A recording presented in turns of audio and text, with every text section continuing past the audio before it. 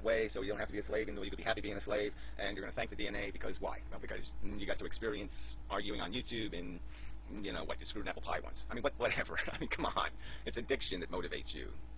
Every bit of your passion is built out of monkey and lizard juice. There's no intelligence in any of that. You're using your intelligence as a scheming tool to keep an ape and a lizard happy. And that's the brain. You know, I believe that we're both attributing the brain to that capacity.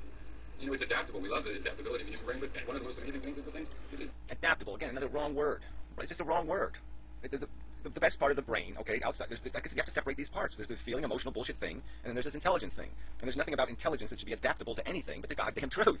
That's what it should be adapting to. That should be the passion. And generally speaking, that is the course of intelligence, because the truth can't be covered up. It keeps popping up. It keeps revealing itself. The evidence becomes just so dominant that it can't be ignored anymore. And so but there's always this huge resistance. There's this huge resistance at every level of the truth being revealed. People have kept trying to shove something over, shove some kind of God over that goddamn truth, because we can't let that truth be revealed. And you're doing the same thing, in my opinion. This glorification of the human beast, the passion, the crude, addicted organism is just babble, just nonsense. It's, again, not accepting the fact that we are at the core, the source of our existence is an irrational mechanism that reproduces itself without any logical, rational cause, or purpose, or accomplishment. There's all the things it refuses to adapt to.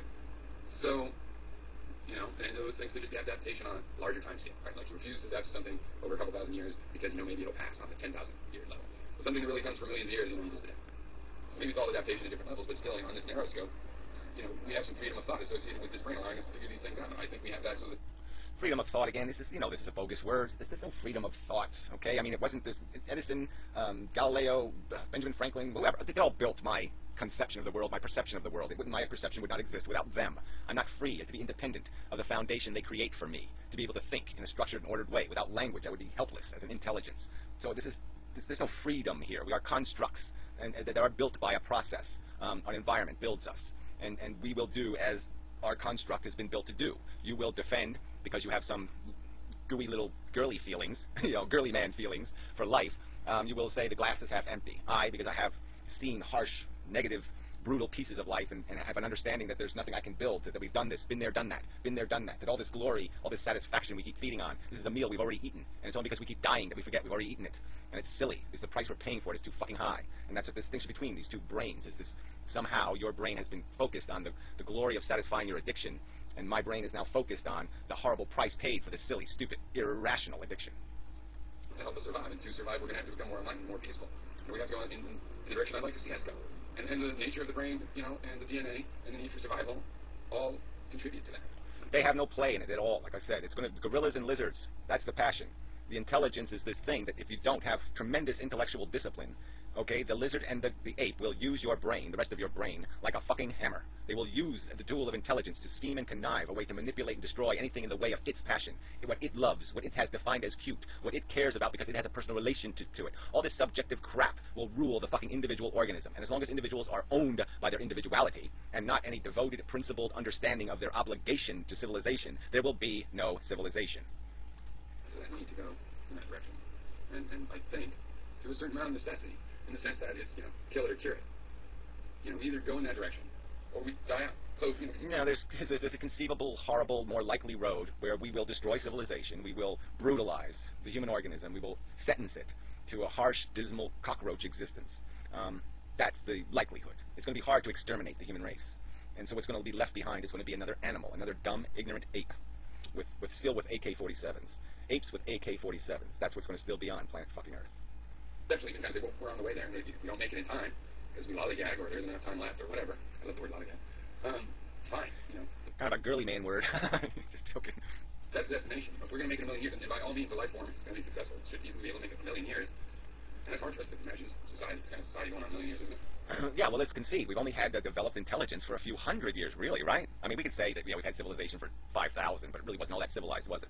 So, I mean, this is really short-lived that we've had this high intelligence thing, this control, this machine world, okay? We invented a clock, and we, invented a canal, and a few other, one little thing to hold the roof up and shit, but we really hadn't done much until a couple hundred years ago. This thing really took off, this intelligence thing, and now we really have some kind of measure of power. And yeah, look what we're doing with it. 7 billion people, insufficient resources, and we can't even politically discuss the idea of birth control. We can't even politically discuss it. What kind of weird war will we invent in the next couple thousand years? I mean, this is not sustainable. And yet, as a life form, life form ought to be sustainable that long. I certainly think that DNA, if it were to be said to have expectations, would expect us to make it longer in a couple thousand years longer. No other organism is really using external tools to any measure that we are. Okay, their DNA is controlling how long their teeth are, how big their ears are, how good their personal tools are. So the DNA doesn't have reach. So the DNA can't control what we're building outside of ourselves. It can't stop us from making a nuclear bomb. It just doesn't have the ability to stop it from happening. 100,000 to be considered a success. Okay, so it's given us this brain which can help us over this threshold. You don't deny that. You have ideas to help us over this threshold that you've done with your brain. You just think that your brain's outsmarted the DNA. I don't understand. It's not outsmarted the DNA. The DNA is too stupid to be outsmarted. It has no smart. How can I outsmart something that has no smart at all? I mean, it's like winning a race against something with no arms and legs. I mean, it's, yes, obviously I can even beat a fucking plankton in a spelling bee. Even though I'm a dismal speller, I can beat a plankton. What it really is that you think the DNA, quote unquote, wants. Because we create our own, to me, all of the agendas possible are out there in nature. All right, there's not all the agendas possible, blah, blah, blah, blah. The agenda is consumption and reproduction with no cause, no balance, no regard for how much suffering is paid for the orgasmic pleasure. It uses things like addiction, desire, passion to control, to obligate organisms to ignore their intelligence if they have any, and keep marching through it, to compel them to create intense motivation that is counterintuitive to the intelligence. I know we use those words in the reverse manner, but intelligence informs us that this is stupid. That's what intelligence is going to say. Our passion is going to keep saying, no, it's beautiful, it's wonderful, it's magnificent, I must touch it, I must feel it, I must have it. That's the dilemma.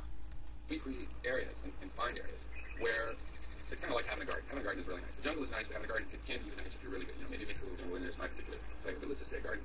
A gardener can take an area and make it really nice. I mean, walking in the forest, okay, it's all kind of beautiful, but in terms of having a country garden kind of quality, most of it isn't like that. Sometimes you walk up to the top of a hill and there's a little knoll, or you come into a meadow and there's just an idyllic place. It has this kind of feel that you're going for if you're trying to create a garden. The magic of gardening is wherever you...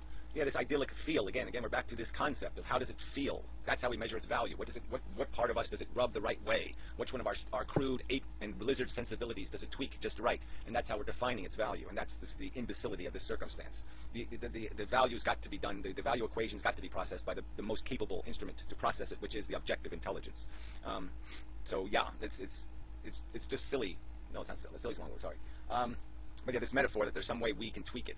I mean, I've made the argument that yes, we can make this a lot safer. We can make it fail safe, and we can take a substantial amount of the conscious suffering out of the equation by going into a virtual reality. And that to me is probably the safest and best place for consciousness to exist. But you've seen what happens when you get another subject you can't even rationally talk about with people. They don't get it.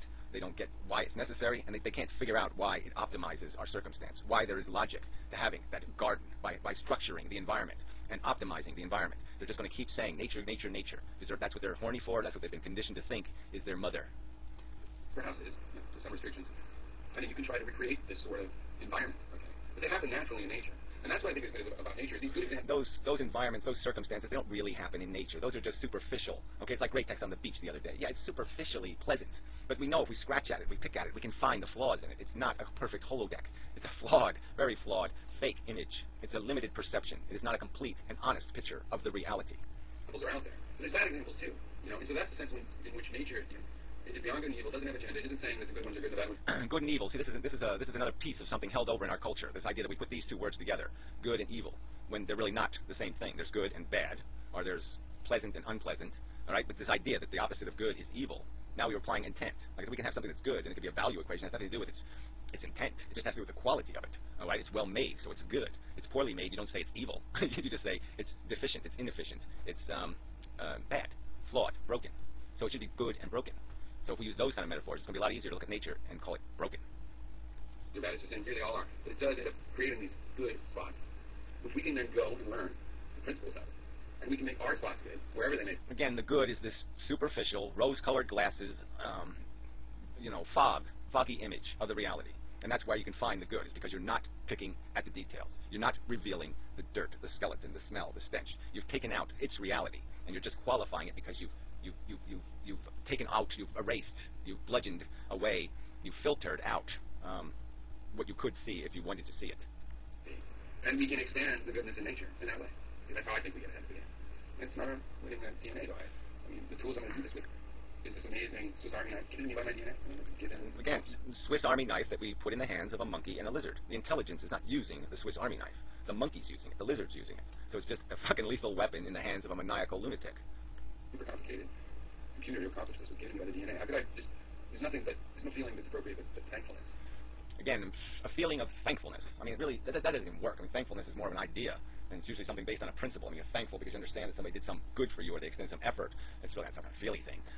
So whatever, and the idea that you would be grateful to a crude force that created an addict who is part of a 7 billion strong loony race of reproducing monstrous Frankensteins that are on the verge of causing huge toxic destruction to an environment that will cause untold harm and nastiness to sentient beings for untold millennium. Yeah, that's not exactly something to be thankful for. I'm not very happy to be part of it. No, not happy at all. That's my destiny, to be one of the monsters, one of the little Frankensteins that had the potential to do something, and instead gave the army knife to a dumb fucking monkey. Yeah. The end. That was fun. So, good video. Till next time. Thanks for the conversation. But it probably is pointless.